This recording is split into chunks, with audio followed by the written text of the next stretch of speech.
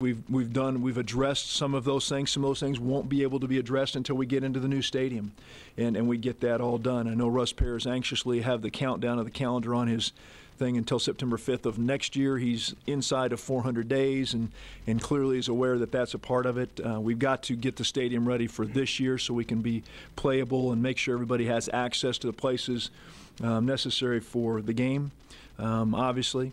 And then obviously we've got a lot of work to do in the off season as we prepare. So it's about a 1.5 to 2 year journey in this thing, and in terms of the facility piece of what we're talking about. I would ask that our fans stay involved in the process. We absolutely want to continue to involve the fans in the process of what we're doing on game day. And I think that you will see some things. Just to give you an example of my old Kentucky home, where do you want to see it? Well, the input came back. They want to see it at the beginning of the game and at the end of the game, and we'll continue to do that. That's what the fans have asked. And I've had a lot of feedback from time to time about what that should look like, and so that's what the fans want, and that's what we're going to do. In the process of doing that, we did some things like voting for the bracket tournament, kind of a run out, what the team runs out on the field to, and the players pick some music and the fans voted, and I'm sure you'll all recognize the song. So don't know about that, but it's been good.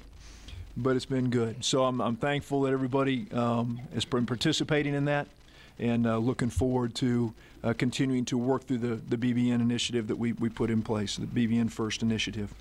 The SEC Network, big news around that. Obviously, everybody's been paying attention to that, who has picked it up, who has not.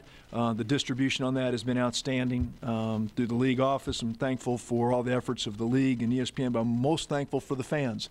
Our fans put significant pressure in the league, not just Kentucky fans, but in the league, put significant pressure on distributors and said, we want this network. It has a chance to be the most successful cable launch in the history of cable television, or a launch in the history of cable television, and that's exciting for our league. It's exciting for our programs. It gives us an opportunity to showcase our programs across the country.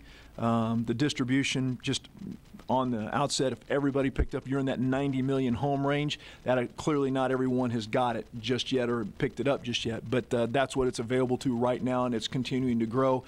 I'm real excited about getting that cranked up, and that will launch August 14th from our league. Obviously, our basketball program will be one of the first live programming pieces on that from the Bahamas, and that'll be exciting for our basketball program. So I want to thank our fans for their engagement in that process, and I think it's an exciting time for the Southeastern Conference and for the University of Kentucky to be a part of that. A really, really important piece as we go forward. So looking forward to that. The Commonwealth Stadium renovation, touch on that just briefly. You hear what's going on outside. You can see what's going on. We got a lot of work to do, and as I said, Russ is heavy in the middle of all that, Russ Pear, and doing a great job of trying to pull all the details together. It is a massive project, great undertaking to try and do some utility work and some steel work and get it all ready to go, clean it all up, play some games, continue construction. Then at the end of this season, obviously we'll get into it hot and heavy in terms of all the shelling out the rest of the stadium. In that transition, there's a lot going on. A lot of places we can't get to, a lot of places we can't park, and there's going to be some consternation and there's going to be some angst a little bit in some of those pieces. Growth obviously can't always happen unless there's some change in all that, and it's hard. And sometimes that means we've got to move some folks and change some parking. We've still got the best parking of any school in the Southeastern Conference. There's no question about that. It may move some folks around a little bit. It may change a few of our seating structures a little bit, but at the end of the day, we're going to have a better place to play football, a better place to represent the University of Kentucky, and I'm hoping we'll have everybody's patience and understanding, and we work our way through that, and we grow this thing the way we all want to. With that said, up on the screens to my left and my right, you will see some pictures, some pictures of our new training center. We're closing down schematic design of that, so we're still in draft on a lot of that. And so those are the pictures that we have that sort of give you some kind of idea of what that looks like. And as you look at this, it will be on the backside of the Nutter Indoor Center. over here off as we go past towards Alumni Drive, give you some kind of idea where that looks like, and we'll go over there with some practice fields and the training center. It's about 95,000, 100,000 square feet in that zone for football.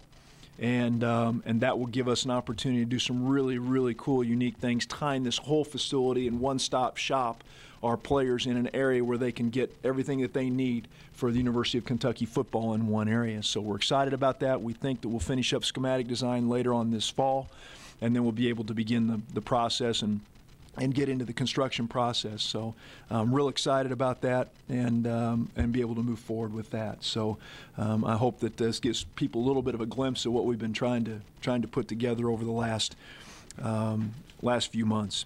I would like to refer people to the Game Day website.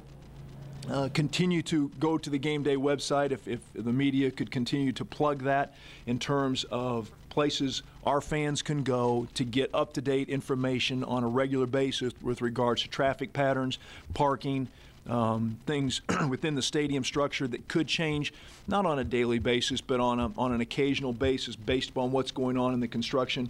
I would like to encourage them to make sure they continue to stay in touch with the Game Day website and look to that. So pay attention to that.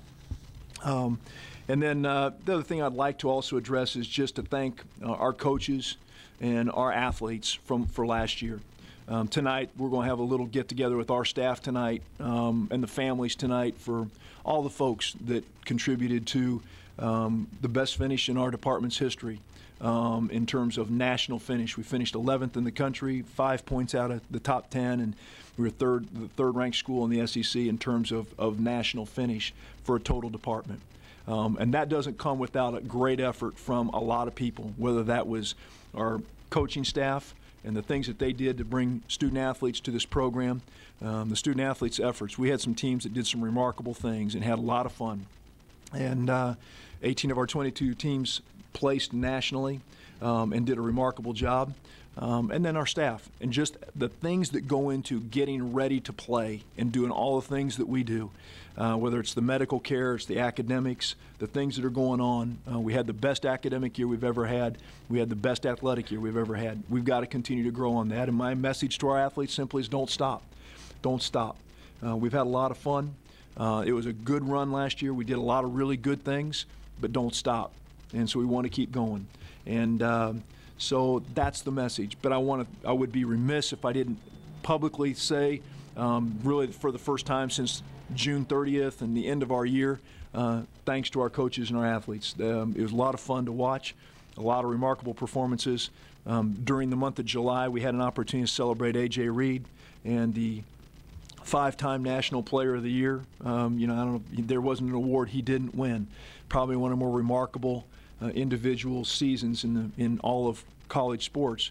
I'm not sure that's been done very often in terms of nationally, and I think that some went a little under the radar for what he did. He had a remarkable year, and want to congratulate AJ on all the things that he did nationally. So remarkable.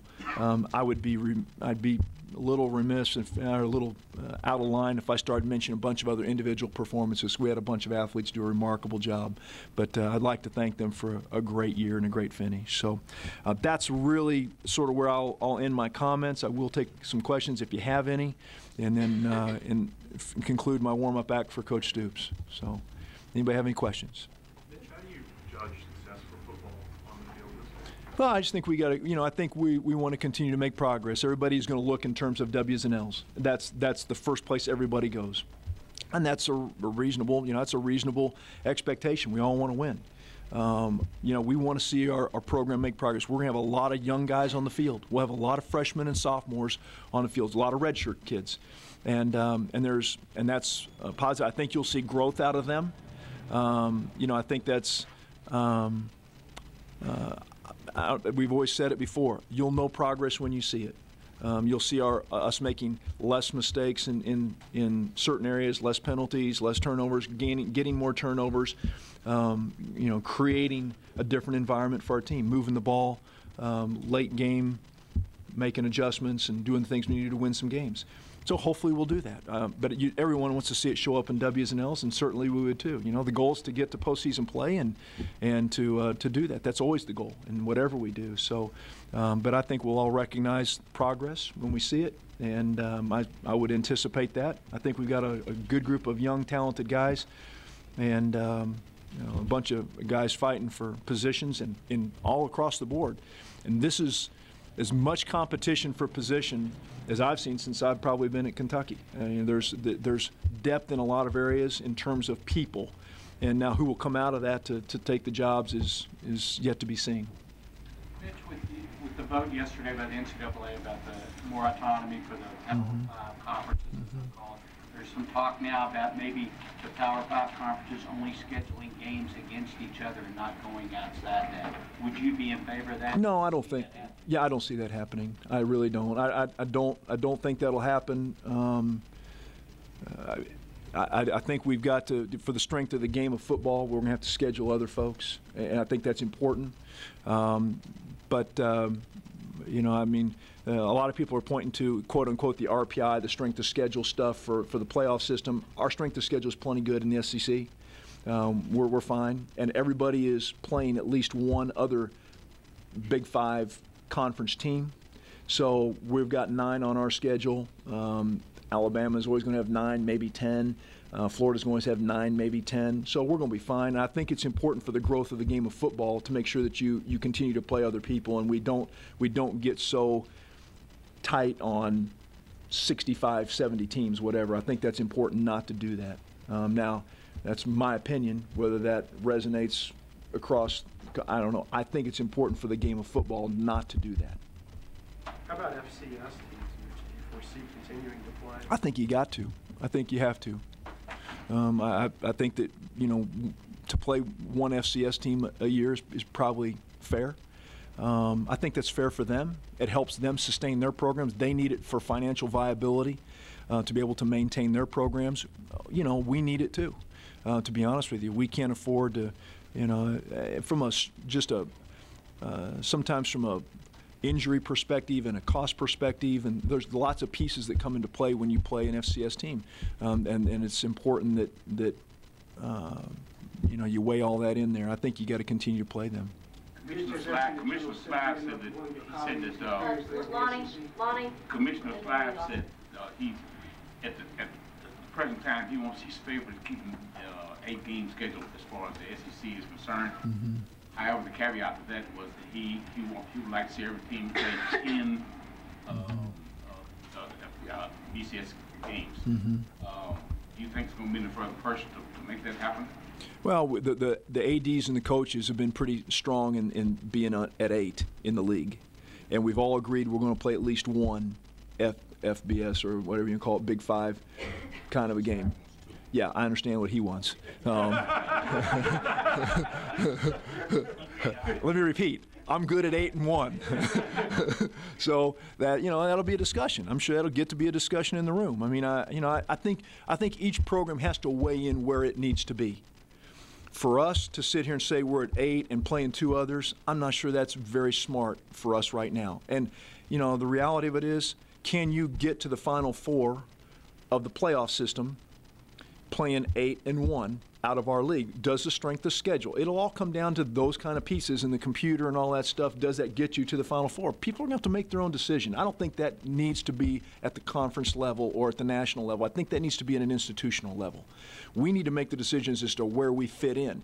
And if we misgauge where we fit in and all of a sudden we have this remarkable season, our strength of schedule isn't quite what it needed to be, and we miss out, that's on us. That's our fault. But I don't think that becomes a decision. The growth and the health of our program needs to be based on where we see it and where we think it needs to go. As a league, we don't want to damage the league because of our schedule, but I think as long as we're playing 8 and we're playing 1, I think that's strong. We've already talked about, we work very closely with the league on our basketball schedules. We've got our league basketball schedule, and they take a look at our non-conference basketball schedules to make sure that we're all within the framework of not just scheduling everybody in the bottom third of the RPI, so we don't damage the rest of the league. We'll get to that spot. I'm fine with that, but I think at some point in time, it's an institutional decision as to where you want to live or where you feel like you can live. Oscar. He answered. Okay. Thank you. Anything else?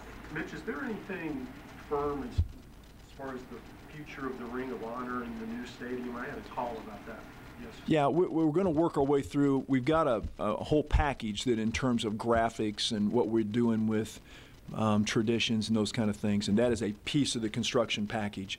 So as we get through a lot of these bid packages and we make sure that where we are financially, we'll work our way through making sure that those traditions, we've got a group that we've worked with that's come in with designs and different ways to honor traditions and wayfinding signs that say this is where you go to get to your seats, and all those pieces are included in one package. So certainly that's a piece of. The other thing I want to find a way to do is our total University of Kentucky Hall of Fame, which we're going to announce that new class here very shortly, and I want to make sure that we find a way to honor that group as well. We talk about the Ring of Honor, and that's just our football-specific folks, and we've got the folks that hang in the banners of Rupp Arena, but we've got a lot of other athletes who have contributed to this deal too. I want to make sure we find a way to find some way to honor the University of Kentucky Hall of Famers. We got some really phenomenal folks, and they need to find a spot where they're honored as well. So I'm not sure how we get all that done, but we're going to figure that out. So. Anything else for Mitch? Okay. Thanks for being here. Look forward to seeing you, and we'll see you in the stadium this fall. Okay.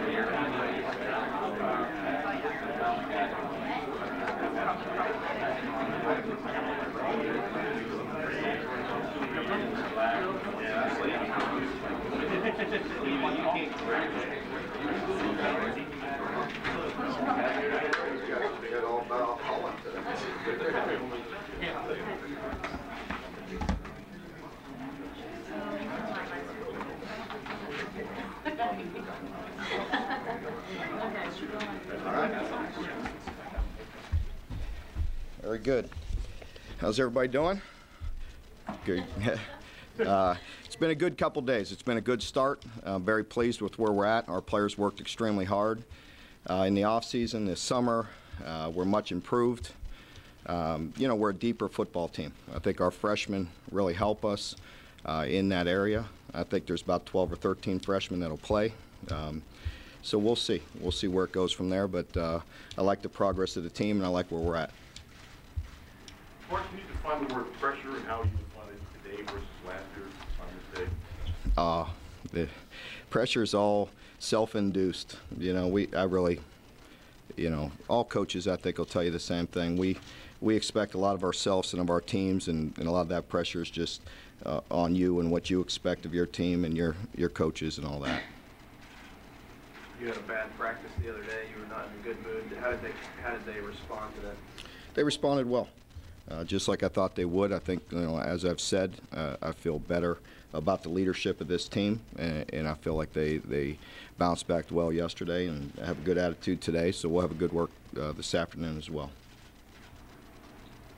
Mark, those 12 to 13 freshmen you're talking about playing, majority of them on offense or fairly well split between the two? It'll be fairly well split. A good majority of them will probably be offensive. I think we have to play the receivers. Those guys have been really looked good. Really all the freshman receivers can help us, and looking forward to having that depth. Running backs as well.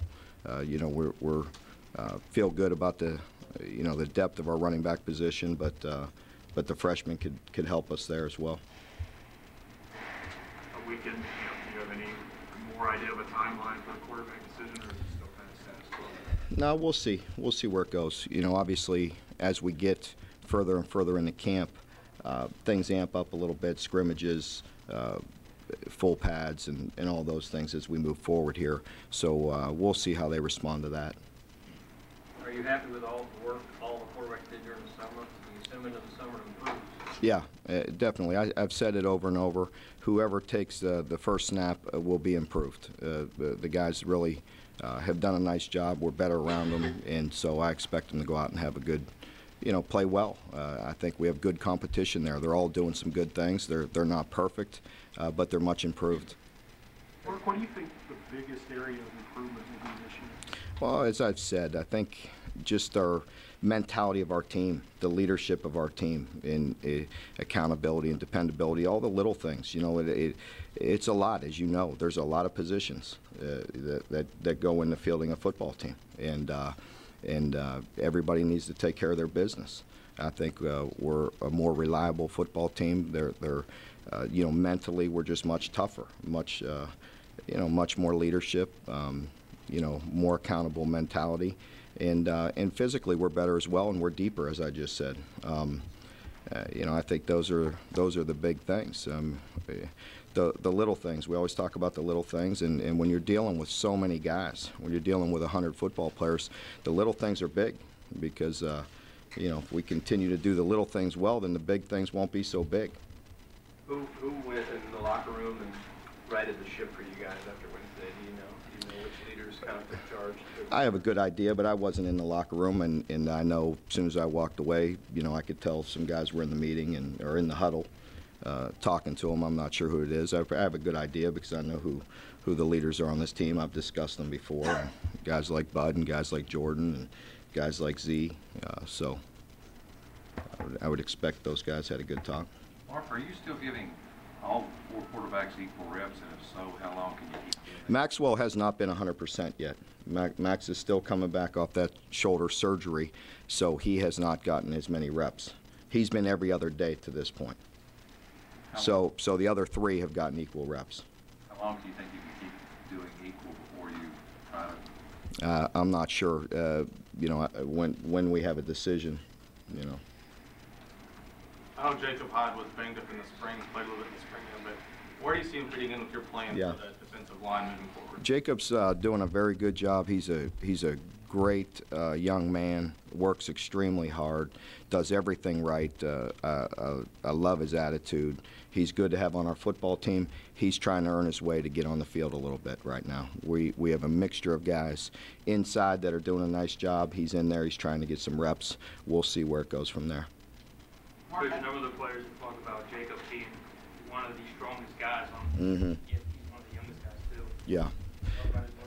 Yeah, he's, you know, really proud. When Jacob got here, he needed to change his body a little bit. He was a little too heavy and really changed his body.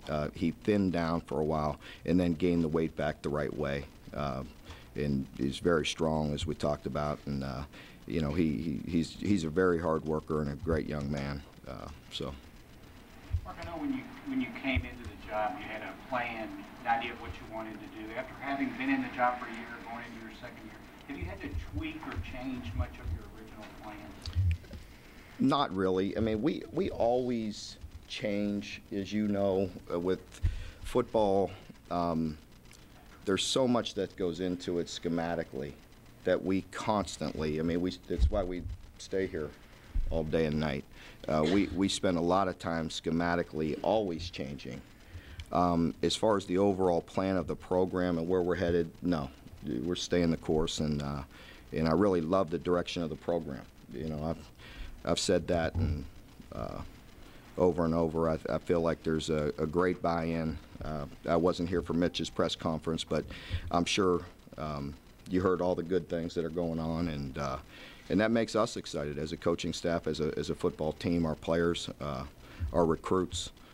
Everybody feels the excitement that's going on right now. There's been a great buy-in from the whole state, and certainly from our administration, so that definitely helps. What's anything happened in this first week of camp that has it all changed? What's that? Order to you with the quarterbacks from the way you saw it coming out of spring? You know, it's hard to answer that. It is wide open, Kyle. It is wide open. And I think they all, somebody needs to take the reins and be the clear-cut winner of this job, and they need to do that. We're giving them plenty of opportunity. Somebody needs to take it and run with it. And as we move forward and as the pressure of practice amps up in the next week, I mean, somebody asked me a timeline. I'm not going to put a timeline on it, but sure, in the next 3, 4, 5, 7 days, we absolutely would love to have somebody take the reins of that position and say, that's my spot. And right now, it's just too even. And I said it before, it'd be too reckless just to make a decision because I want to make a decision and not answer these questions. I'm not gonna do that. And it's not fair to the players. It's not fair to our team. It's not fair to the future of our program. It's a very important decision, but and sure we'd like to have that done, but it's not. So we'll see how it plays out. I'm confident we will play better at that position, regardless of who's in there. What's your impression of Matt Elam so far and how he's adjusting to the college game? Been very impressed with Matt. You know, I've heard some of the comments of some of our players talking about it. He's so big, but he's so athletic for his size. He's a very unique player. You know, guys like that don't come around all the time. And he's got a bright future because he picks up on things well. He's extremely athletic for his size. And, you know, so I'm very excited about Matt and his future. He needs to continue to work to get into shape so he can play at a high level in this conference. And no matter what position you're playing, that's hard to do as a freshman. But I really like where he's at, and I anticipate him playing in the first game and being ready to go. Is the kick returning job Killins to lose? I think kick returning off the kickoffs, we have plenty of options there. The punt return is the one that sticks out to me. That's probably you're talking about, and that's yes. I would love to see Ryan do it. He's been very reliable so far in camp. He's done a very nice job, and you know, I'd like to see him win that job. How do you feel about the depth at safety, especially after losing Darius West? Well, Darius, it's a shame what happened to Darius. Let me just start with saying the whole freshman class, a lot's been talked about and written and everything, but I'm going to tell you, after being here for 4 practices, they're everything we thought they were going to be and more. A great group, really talented players, really have a good feel for the game, and so I'm really disappointed in Darius. He is a great football player and will be once he gets healed up. And with the safety position, 2 spots a year ago that I didn't feel like we played very well, and the will linebacker position and the free safety. And A.J. Stamps comes in right away, and he's been here since the spring, but he's a guy that you haven't seen play yet in a game besides the spring game. So he's a guy that helps fill that a big void right there, because I just love the way he's playing. So that helps us right there. The guys that we have are getting better. A guy like Marcus McWilson is much improved from a year ago. That'll help us as well. So I feel a lot better about that position. And what was the second part of that? That was it, yeah. Oh, I wanted to talk about the will position with Flanagan. And Ryan Flanagan just got here, and really impressed with him. We needed him. We talked about the depth at linebacker. He's a guy that will definitely help us. We love the way he's picking things up and the way he's playing. He came in really good shape, which you always worry about because you haven't seen him all summer. And I love the way he's playing. And he and Khalid, will continue to battle at that position. So we'll see. Yeah, I'm sorry. Middleton and Tubman, I absolutely love them. They're going to be very good football players. That whole freshman D-line group, they are some big guys, very big and very athletic.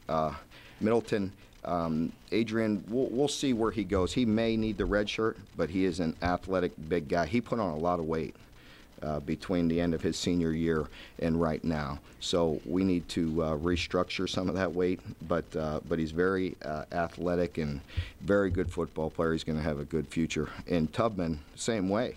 He's coming off shoulder surgery, and we got to be cautious with him right now. I don't want to bang him up and re-injure that shoulder, but he is very good football player, very good looking guy. Our team really looks at him, and everybody wants to compare him. He looks a little bit like Bud did just maybe a year ago. And he gained an awful lot of weight between his end of his senior year and right now. But Lloyd is a very big, good-looking, athletic guy that has a bright future. You mentioned redshirting. At SEC Media Days, Derek Mason said, at Vandy, we don't believe in redshirting. Mm-hmm. What's your position on it with the team so young and in need of talent? Well, and that's, after 4 days, I feel like there's 12 or 13 guys that have a good chance of playing as a freshman.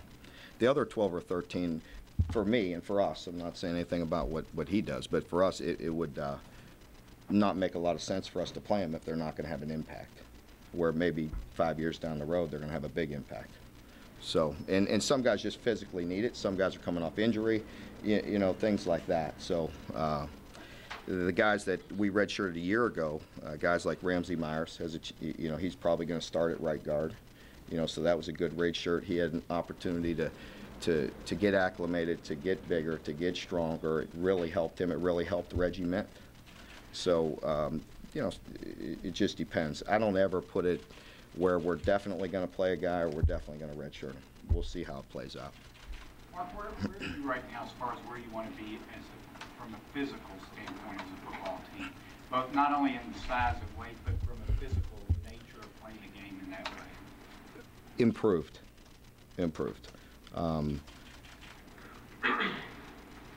I don't know if anybody will ever tell any head coach will sit up here and say we're as physical as we want to be. You always want to be more physical. So it's like that old saying there, can't have too much money or all that stuff, or too much fun, right? So, but we always want to be more physical. I like the look of our team. I love the way the new bodies in our program look. And we need to continue to develop those guys, but we're bigger and more physical. How much use do you think those freshman corners are going to? Are they 2 guys that you see playing? I'm not sure yet about the corner position. Tucker, I'd like to. We love him. Physically, it would help him probably to have a year. But if we need him, we're going to play him.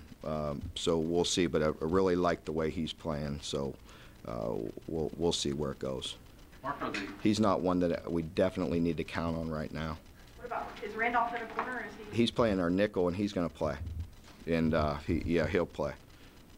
I'm very impressed with him. He's a guy that we thought all along that was a little like Blake McLean, and he is. He's all that. He's a guy that we feel like if we need him to play at nickel, which you've heard me talk about, it's a very unique position. It's not easy. You got to have instincts and a lot of ability. And I love the way he's playing there. He could play safety or he could play corner.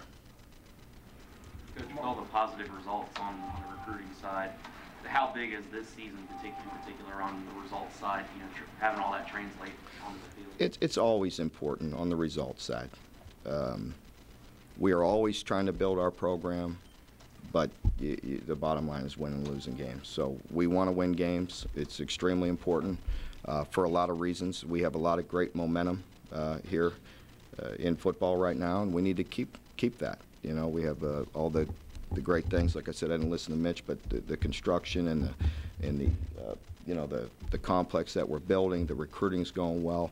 And aside from all that, our players that are here, the seniors that are here, that have paid the price and really turned the corner and went through a coaching change and done all the things necessary to be great leaders and great young men, they deserve to win. Mark, statistically, in your second season as a coordinator at the two other places, you guys really improved. Do you expect to see that sort of improvement at a place like this? I do. I know just from the first day of practice and first 4 days, I like where we're at defensively. We haven't arrived yet or anything like that, but I see drastic improvement, and a lot of it comes from confidence and communication and understanding what's going on. We got time for two more. Larry's one. Go. Mark, when you talk about the true freshman receivers, how they're going to play, are they better than what you thought, or is your need for depth there so much that they're going to play they just got to game? A little combination of both. I think we need them, and a couple of them have, early signs show that they're going to deserve to play. So, Dorian Baker is just awfully big, strong, good-looking receiver that's really impressed us, so far in camp. Garrett Johnson is a guy that definitely, from things we heard all summer from just the quarterbacks out there, they've loved him all summer. He's very polished, very skilled receiver. He's going to help us. Blake Bone is a very big receiver with great ball skills that's working his way in there. And Thaddeus, Thaddeus was here in the spring, but Thaddeus is a guy that really I saw drastic improvement in him. Going back from last spring, what he did all summer, and coming in the first 4 days, I'm really impressed with what Thaddeus has done. Mark, you talked about how you want a quarterback to take the reins, how about the competition in the backfield? It's not as big a deal to you or to us at that position because you need to play so many running backs. Who takes the first snap really isn't a big deal to a football team. I'm sure it is to those players, and we'll see what happens. But they're gonna all play, and you need them to play. It's a long season, so that's why it's not as big an issue. Maybe we'll start the game with 3 tailbacks. You never know. So, yeah. Neil talked about being impressed with the redshirt freshman lineman. Yeah. Could you talk about that? Yeah, I feel very good about Kyle Meadows. He's a guy that really used the redshirt year like he needed to. Got acclimated to school and got a lot bigger, a lot stronger, and really did a good job. And Ramsey Myers, the same thing. The benefit for those guys, if they do redshirt, is they're on a totally different weightlifting plan than the rest of the guys. And guys like that, that's where you see the great benefit. because all weekend, while the guys are traveling and going to nice hotels and eating good meals, those dudes are in the weight room banging it and really lifting and putting on that weight, and they're at a totally different weightlifting program than the rest of the crew. So that was really important for us to redshirt those guys a year ago. And with that, this freshman O-line class the same way. You know, fortunately, we should not be in a situation where we need to use them this year. I hope it stays that way. But very talented group, and I think a year from now they'll really be what you're looking for. They really have great size. Two of them are coming off of an injury, so it's good to just let them heal up and lift and get bigger and stronger. But Croc is a guy that he could possibly work his way into the mix this year if we needed him. Hopefully we could redshirt him, but we'll see. He's been impressive as well, so he's in the mix a little bit. All right. Thank you. Mm-hmm.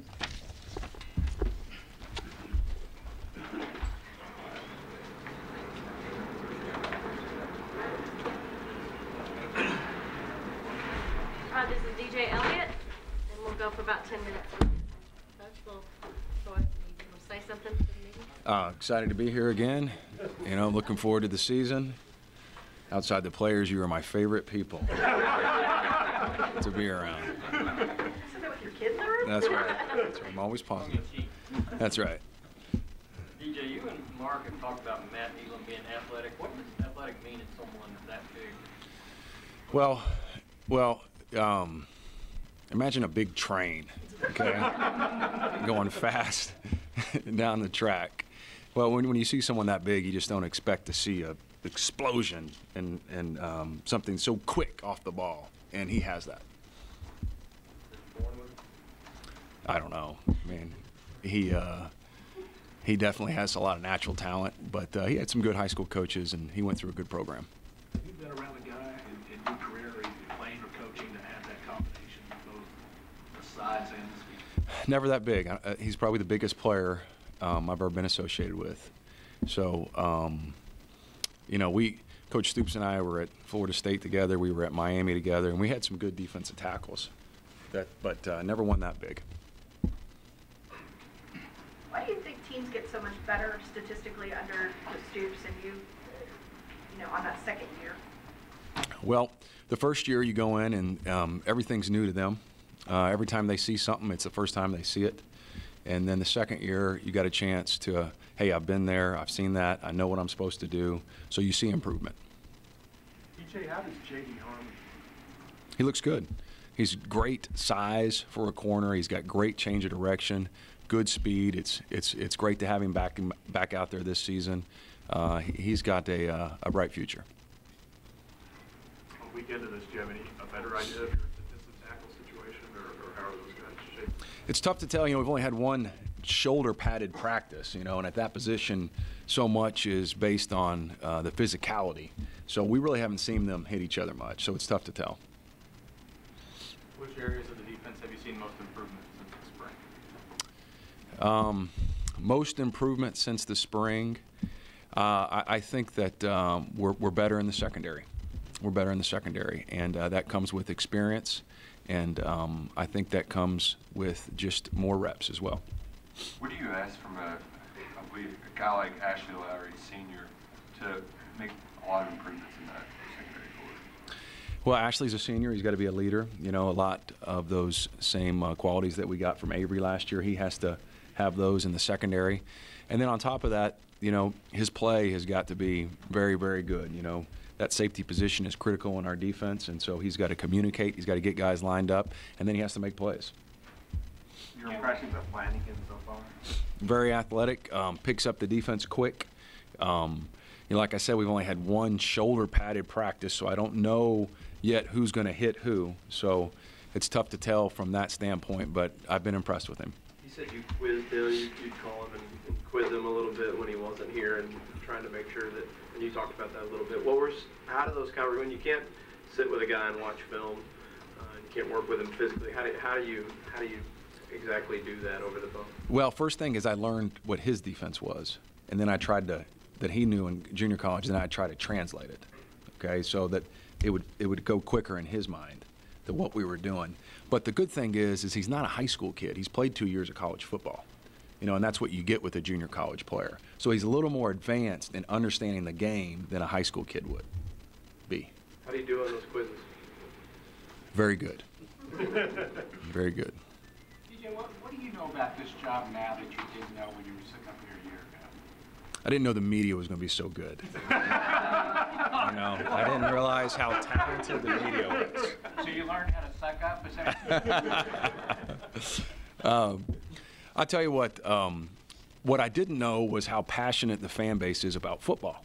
I knew the fan base was passionate about basketball, but I didn't know how passionate they were about football. And it's been very impressive and very exciting to see that. What do you think about the freshman linebackers and their potential, Hendricks and Walker? And Nico? Yes. I think they have a lot of potential. I've been very impressed with both those guys. As you know, last year I didn't have a freshman linebacker. We didn't sign a linebacker in that class last year. So this is the first freshman class that I've had at linebacker. And I've been very impressed with those guys. They're athletic. They're into it. They're intense, which you got to be at that position. Do any of them have a chance to play this year? Again, it's too early to tell for those positions. Sometimes in the skill positions you can tell more without pads, but at the line and linebacker, it's tough to tell when you haven't hit anybody yet. DJ, how much do you hope to get Hatcher on the field? How creative do you hope to be maybe in doing that? I hope to get him on the field as much as I can, but most of that is up to him. And where his play's at, and that's for everybody on the team. You know what I mean? But he's got a talent that I want to use, and we're going to do everything we can to get him on the field and use him. What about the guys that are going to be sophomores now that played as true freshmen last year? How much have they improved?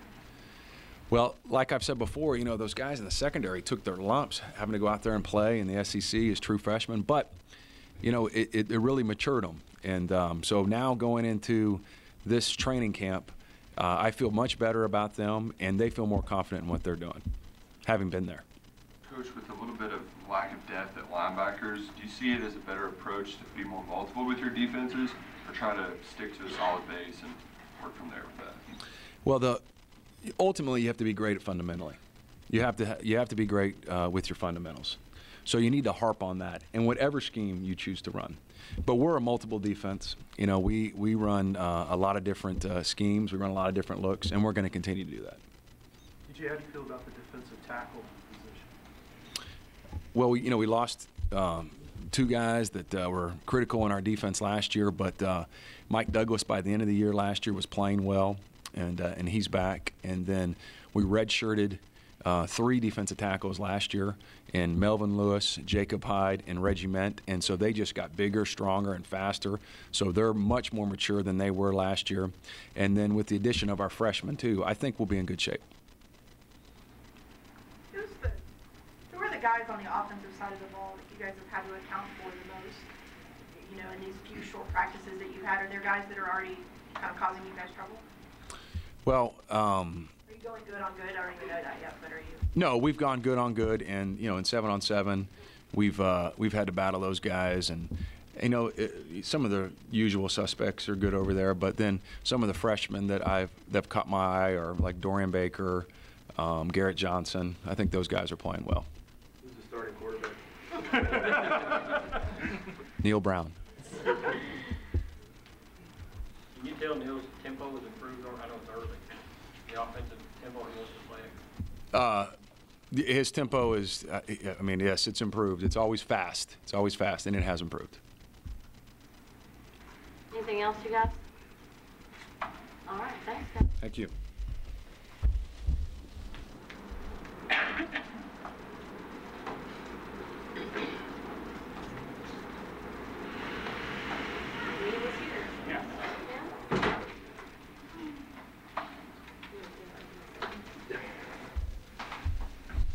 Good crowd. How's everybody doing? I know there's a little golf tournament going on down the road, so appreciate y'all being here. We've had 4 practices in the books. Yesterday was a little bit slower pace. Guys finished up finals. Excited about the group. Feel much more I feel better. I feel more excited. I like where we're at, especially compared to where we were a year ago. And I know I'm going to get a lot of questions about the quarterbacks. Really like how they're preparing, how they're performing so far. Really, the next 5-7 days will tell a lot. We've done a little bit of good work, but we've been real careful because our guys are going through finals, and Coach Corum did a study and really found out that a lot of injuries occur during finals week. So we've been really careful with our guys. So now we're going to pick up starting this afternoon, do a lot of good-on-goods where the quarterbacks put them in some different situations. So I hope over the next 5 or 7 days that one of those guys is going to stand out. I think Coach Stoops touched base on that. Probably you can ask. I probably won't have much else to say about those guys other than if you want to ask about them individually, but I probably won't have anything else to say about where we're at in the position. I'm about to the point where I'm tired of answering the question, and a lot of y'all are tired of asking it. So with that, we'll open up questions. Starts off, Lonnie. How have you been in a situation where you had to overlap with summer school and players had to get up at 5 o'clock in the morning in order to get, practice at 6? One other time. We did it the last year at Texas Tech. And to be honest, you've got a lot of time. I think you have 30 practices now. So it's really not that big a deal. We were real conscious about giving our guys academic time because coaches are always in a hurry.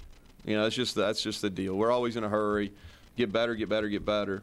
But the reality of the situation is we've got 30 practices plus a lot of potential walkthroughs. We got plenty of time to get ready for the first game. So we did it at Texas Tech, and that's what I was telling. Obviously Chad and Tommy were there with me, but that's what I was telling the rest of the coaches. Just say it's not that bad a situation. How much of a shock to the body is it to 18, 19, 20 It's never done before. Yeah, well, getting up early is the good thing about it is our older guys with the previous staff, they practice real early in the morning, which I know put a damper on a lot of your all schedules here the first 4 days too. But really, Coach Stoops did it, so maybe not as many of y'all come. No, I'm just kidding. But it was.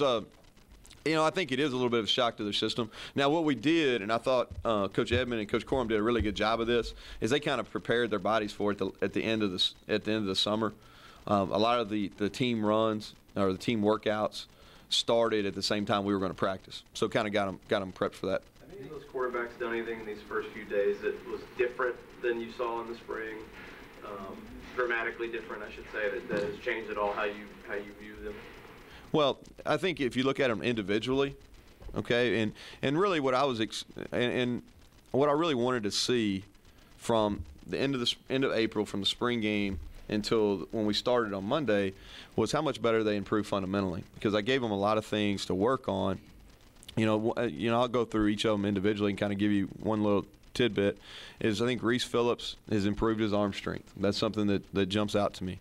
I think Patrick Tolles he still has a work to do in this, but he is improving his ability to get the ball out on quick game faster. Drew Barker has made less mental mistakes than he made during the spring, even in the last week of the spring practice. And then Maxwell has shown the ability to throw the ball effectively down the middle. Now, he's still got to be able to throw it outside to the numbers to outside, but he's shown the ability coming off surgery to throw the ball effectively down the middle. You guys said almost every day we talked to you last year that you're waiting for somebody to take the reins on that position. Is there a chance that doesn't happen with this group? No, I think it will. I actually will. I do, Jen. I think it'll happen. And I think it'll happen. We're going to start getting into more 11-on-11 work, and I do anticipate it happening. The good thing is, and I know y'all are tired of hearing me, y'all have been on the banquet circuit with me and all that, is we are going to be better at that position. We're going to be significantly better at that position we were last year, and a lot of that has to do with year 2 in the system.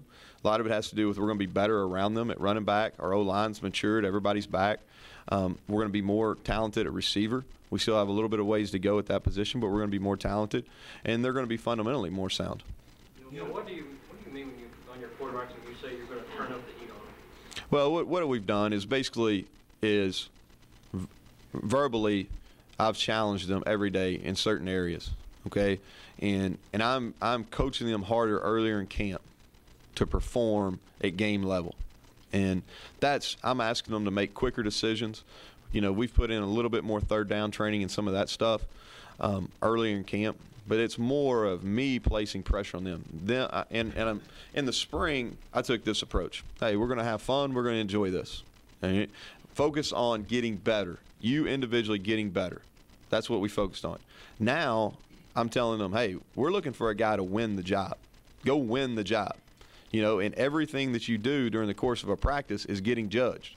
So, yeah, you better have fun with it, but understand that we are keeping score. You know, with how many running backs you have, should we still call this offense the air raid? Now, that's kind of the label that's put on it. You know, I don't know. I think all the coaches within this offensive family, I think it got labeled that back in the 96, 97 or so, and all the coaches that are in this family still use that. I think if you look at it, you know, the offensive guys that are in the system, I think everybody now is putting a premium on running the ball. You know, I talked to Tom Leach earlier today on his radio show, and I really believe this, and it said a lot. But in this league, to win big, to win like we want to, is you've got to be able to successfully run the ball when they know you're running it, and you've got to be able to stop the run. And we ran the ball effectively at times last year, but not so much when they knew we were going to run it. And we've got to get better at that. I do like our depth at running back. JoJo and Braylon picked up right where they did at the end of spring. Those guys, I'm really pleased with them. Josh Clemens, if we can keep him healthy, I'm excited about it. He's going to be a load for second level defenders to tackle. I mean, he's a big, strong kid. You'll see that today when you see him. And the two young kids have a ways to go. You know, Stanley is really electric with the ball. You know, he's got to get a whole lot more detail oriented. Mikkel has made a big jump, really matured, changed his body. I'm excited. He gives us, you know, along with Josh, he gives us another big kid. You talk a little bit about Darrell Long. What's been your early impressions of him? Yeah, really smart kid, great character kid. He's going to be what we want at that position. Okay, is he right now? Probably not. You know, he may be a guy that probably needs a red shirt. He probably will tell you that. But he's long. He runs well. He's eager. I think he loves to play, which I think is always the most important thing when I'm judging guys. That's the hardest spot to learn. What we're asking, you know, Darrell Long, Stephen Borden, Ronnie Shields at that position, it's the hardest thing to learn because they got to understand they got to know what to do as a slot receiver, as a fullback, and as a tight end. So, you know, he's learning, but I do like his skill set. Have you played this year because of the depth? Well, I think it's too early to tell. I think that'll be probably a question a couple weeks down the line. How important is the play of your second-year JUCO players like Borden and Blue going to be this year? Yeah, well, it's going to be important. You know, I think Javis is in line to make a big jump just because there's going to be less thinking. He's fast. He didn't always play as fast as he really is last year just because, yeah, think about it. He had his first practice the first week of August, and then we played, you know, and that is tough. So I think you'll see a jump in him. You know, I wish he could have gone through spring, but that's part of it. Borden is a guy that really one of the objectives for me coming out of spring or coming in out of fall camp. You know, I call it fall camp really first couple weeks is finding what he's best at. You know, let's use him the most effective. Is he the most effective as a fullback, not inline tight end, or a slot receiver? And let's find because he's got a really good skill set. He can run. He's big. You know, he's strong. And I've got to put him in positions where he can be successful.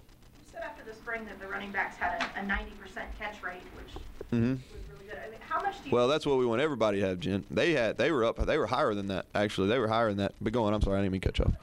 How much could they? You know, how much could they be a part of this air raid? Well, they need to be. There's no question because if you look at it, they're some of our more talented kids, and we've got to get them involved in the pass game. And that's been a huge emphasis with the quarterbacks. Is you know we've got. Your running back should be your best friend in your pass game, okay? Because if anything in the pocket breaks down, or if they do a good job covering your primary combination, you've got to be able to find your running backs. And you look at teams that are really successful passing the ball. You can look at what we did at Texas Tech or what any of the top passing teams are doing in the country. Their running backs always have a lot of receptions, and they always break the first tackle, whether it's they make somebody miss or they run through an arm tackle. How did he benefit from kind of going through with that last spring and being here? Well, I think it's huge. I think not only for Drew, but if you look at the guys on offense that we had that went through spring, you look at Drew Barker, who able to go through spring all summer. you know, he's really matured. He has a much better understanding, not only what we're doing on offense, but how defenses are trying to defend us. Mikkel Horton, being here in the spring, you know, going through some growing pains. There were some tough times for him in the spring because he struggled at times, you know. But he was able to go through summer again, and I've talked about this a lot. The new rules were hugely beneficial where we could meet with those guys a little bit each week. But he was able to learn what to do. Now he's less in a learning mode, more in a detailed technique mode. And the same could, like, Thaddeus Snodgrass has made as big a jump in this first week of practice as anybody we've had. I'm talking about from where he left the spring, because he didn't perform that well in the spring game, okay? But he's really studied. He's worked hard on his body, worked out hard on his route technique, all those things, and he's made a big jump here in the first week of practice. And TV Williams is a really football smart kid, and you know, and he had a good feeling what we were doing in the spring, and that's carried over this fall. What are you expecting to get out of Dorian Baker and Garrett Johnson, the receiver position? Well, we're going to need those receivers to come in and play. You know, Garrett started off a little slow, had a really good practice on Wednesday. He's a guy that'll play in the slot for us. Could play outside, but probably we need him more as a number in the slot. Was really well coached in high school. He's got a good feel for the game. Knows how to play the receiver position. He's quick. Gets in and out of his breaks really well. Has ability to make a play after the catch. Dorian Baker and Blake Bone both are big guys. You know, we lacked length, and that was one of the main priorities in recruiting. And it will be a main priority going forward, is we need length, because everybody can run in this league. Everybody runs well. Every defensive back we're going to play in this league runs well, but everybody doesn't have 6'3" or above playing corner. So, and you can make a lot of those tie ball situations goes to the bigger guy. So Dorian Baker's been impressive. I think Coach Stoops hit on that too. He's been impressive the first week, and he's put himself in a position to compete for playing time. And the same can be said for Garrett and Blake. What about a guy like Cunningham who has size but didn't play last season? Is he? Yeah, he's improved. He's improved. I think this competition's been really good for him. You know, and I like he was really effective. He did a nice job in the spring, got better.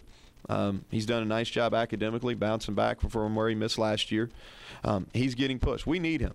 We need him. He's a guy that we really need to step up in this camp and be able to make plays and give us snaps at that position.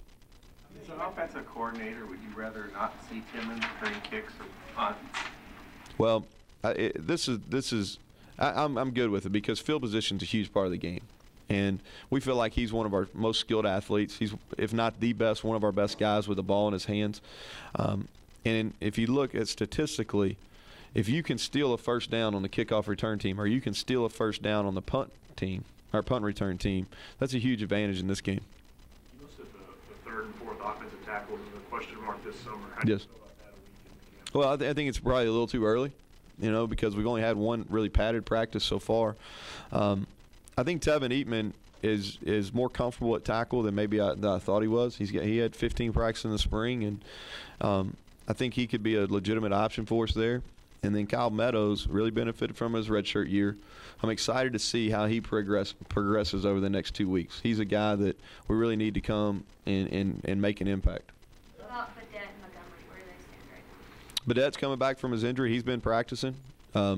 He is, I think, mentally and just understanding how to play the game night and day ahead of where he was last year. And that's really, I've spent, you know, the last day or two, I've really watched some video of some opponents that will play this year, and just watching our game over again, and just watching Jeff this week in practice and then comparing that to where he was last year, just way ahead, much further along from a mental standpoint of how to get open on routes and how to win on leverage, those type of things. So pleased with his progress.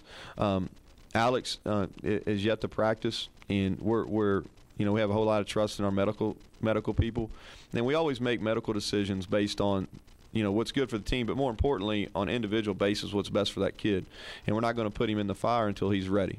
And he's still going through that rehab process. You know, a lot's been made on ACL injuries. I still, I really believe they're year-long injuries, you know, from post-op. Now, some guys come back earlier, and you're in a position where you get released, but mentally, physically, I think it really takes a year. And I think he's probably ahead of that curve a little bit, but we're being cautious with him. You haven't been number one at that wide receiver spot on the spring depth chart. Who's sort of taken over that position while you're waiting for him to recover? It's been by committee a little bit. I think we're waiting for somebody to jump up and take that. You know, we can always play the tight end spot there too. You know, so Stephen Borden and Ronnie Shields are getting some reps there, playing Garrett Johnson.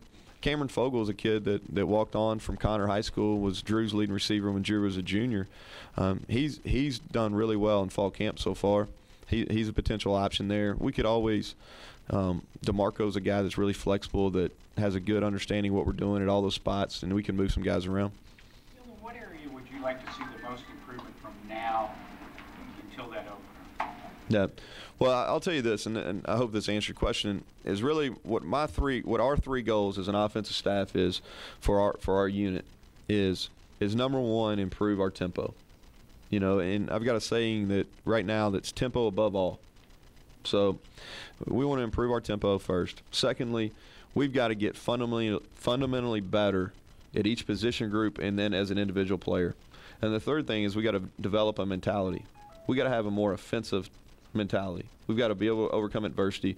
We've got to expect to convert third downs. We got to expect to score touchdowns in the red zone. Okay, so those are our three goals. If you want to break it down a little bit further, I think one of the key things for us moving forward, there's a couple things. And so when I look at it, how can we make big jumps statistically? And if you make big jumps statistically, you're gonna change the outcome of games. Is the two givens are holding on the ball, which is something we did a really good job of last year, and we emphasize that on a daily basis. I think that's a coaching. And then penalties, we need to reduce our penalties. You know, especially unforced error penalties, procedure penalties, those type of things, delay games, anything like that. So those are givens. And then what we've got to do is we've got to be better on first down. Drive starters and first down. First play of the drive. If you go back and kind of look through my career, our staff's career as an offensive coordinator, if we've gotten a first down in our initial drive, if we've gotten that first down, we've been pretty successful. So I want to see us be much better on drive starters and then much better overall first downs. Because last year we weren't very good on third down, and that's the truth. But a lot of that was due to us not being very good on first down. You know, most teams aren't going to be very good at 3rd and 7 or longer. And what's the biggest hindrance to playing at the tempo you want? And hindrance, what do you mean? Like is prevent? Okay, not getting first downs. You've got to get the initial first down to play fast, and that's what happened to us last year. We weren't getting first downs, so then you can't just say, okay, hey, I'm going to play fast regardless, because if you do that, then you just continually put your defense in bad situations, especially if you're not very good. You know what I mean? So now we're better. I think we got more skill. We got a better understanding what to do. But the important part is we've got to get the initial first down. Once you do that, you can get the defense on their heels. Read it a little bit last year, you know, trying to maybe overcompensate for some of the lack of talent with tinkering and trying to maybe out-scheme some people or trick people. How much more will this be able to look like the offense that people know, have seen you run? Yeah, well, it'll be close, but I think it's also important, and you know, and I've got that question a bunch, and the more I think about it, I think it's important. We will look closer. We won't look exactly the same. But it's also important to understand that offenses must evolve. We must evolve. You know, we were great in 2012 at Texas Tech. That's true. But, you know, if we did the exact same thing in 2014, I'm not sure it would be as successful because the defenses have evolved. So we've got to continually evolve. But I do feel like, you know, right now, and what I talked about in the spring and what – after going back and really looking at everything that we did over December and January, we tried to out-scheme people and overcompensate for areas where we were maybe less talented or didn't have the depth. And if I had to do it over again, I think I'd just go back and really focus on tempo and fundamentals. And that's kind of where we're at. You know, those goals I gave John, those were 1 and 2. Two-part question. All right. One is last year you averaged 64 plays per game. Don't remind me, Lonnie. Do you want to get to it? Well, I think, and Tom Leach asked me this not too long ago. I think goal-wise, I think we'll start off with around 75. And like in a perfect world, I think 80 to plus is what we want at the end of the day. But I think you got to set goals. So 64, hey, that's your starting point. At least I don't like it, but at least I know where our starting point is. So I think we need to get 75 plus. You know, and here's what, and if you look, basically we were low, okay, but it comes down to this. We've got to convert third downs, which I already said goes a lot into how you perform on first down. We've got to convert third downs, okay, which we'll be better at. We will be better at it, okay? And then defensively, they've got to get off the field on third down. So let's say that we convert 2 more third downs a game, and the defense makes 2 more stops on third down. That's 4 more sets of downs, you know? So 12 plays at a minimum. The second part of that, yes. That over 12 game schedule, if you broke it down, that's basically how many points you got to average per game to have a winning season. Mm-hmm. I haven't looked at it. That's an interesting question. I can go look at our stat software and I'll be able to give you a better answer. So I might you might hit me up later in the week on that, or beginning of next week. But I've looked at a lot of stats, but I haven't looked at that one. Have you had any much experience in sending your running back up the middle against Matt Elam? What challenge will he eventually? He's getting better. He's a load up front. You know, what we try to do is really run him side to side and then maybe try to hit up in the middle. But we haven't gone against him a ton yet. But he's really big. He's really big. He's got a lot of football savvy about him too. I think that goes kind of, people look at his size and that's the first thing they talk about. But he's got a lot of football savviness about him. Everybody talks about Bud and Darius. Are there any defensive guys that are causing you guys trouble or that you have to account for right now? I think A.J. Stamps has had a really good first week. He sticks out. We're definitely better at corner. Just from a technique and depth standpoint, they can run more guys out there. Jason Hatcher is an issue in pass protection too. You know, he kind of gets overshadowed. Josh Force is a guy I think's improved. His length at linebacker causes problems. Gets his hands on a lot of balls. He can cover a lot of ground. So those would be some guys that jump out to me. Neil, how does Zach West Zach? Yeah, Zach's doing better. He knows. That was a huge emphasis for us. Is we needed to get better at that spot. We didn't play in the interior of the O-line, center and 2 guards. We didn't play as well as we needed to last year. And the good thing is we've got most of those guys back. You know, at center, I think John Toth is really picked up exactly. He was our most improved player. If not Tolles, then he was the most improved player on offense in the spring. He's put on weight and been able to hold it. I think he's around 305. I don't know exactly what he is on the roster, but that's where he's about. And he's doing a much better job. He'll be able to hold that line and get movement at the point of attack, which is very important. And then the 2 guards, Zach, you know, he's got still. I mean, we've got some guys, Cole Mosier and Nick Haynes. Those guys are pushing him for the job. Now he's still there. And his biggest issue last year was lateral movement. You know. When defensive linemen would move and he got matched up against a defensive end, he had issues. And he's really worked over the last 9-10 months to correct that. And I think he has. I think he'll be a better player, but he's got to continue to come on. All right, thank you all. Okay, guys, we're going to hang here for just a minute due to the weather, and I think we're going to do a team photo. And then they're going to call me, and we're going to... Yeah, that doesn't sound good. Yeah, we're going to go over to Nutter Fieldhouse together as a team. Together? Yeah. Can we all hold hands? Yeah. You need a buddy. Yeah.